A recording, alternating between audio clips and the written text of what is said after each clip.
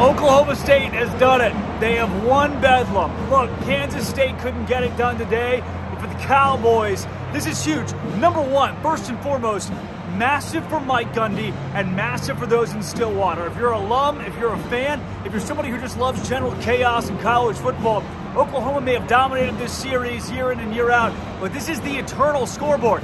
Hey, I remember the last time we played?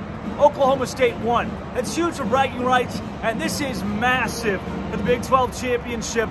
Who's going to go to Arlington? It looks like the Sooners, after consecutive losses, won't be them. Again, Kansas State couldn't get it done against Texas today, but it doesn't mean the Big 12 still has to be a Red River rematch in the championship. And now we've pretty much defined that won't be the case.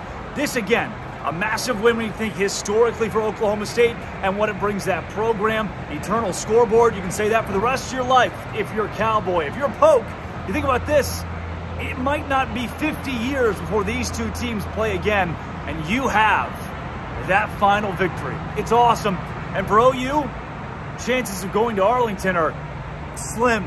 Very, very slim. Now it's a matter of, can Texas get through its final slate in the season? Will it be them in the championship? Will they play Oklahoma State? Will it be Iowa State? Could it be Kansas or West Virginia? There are options here.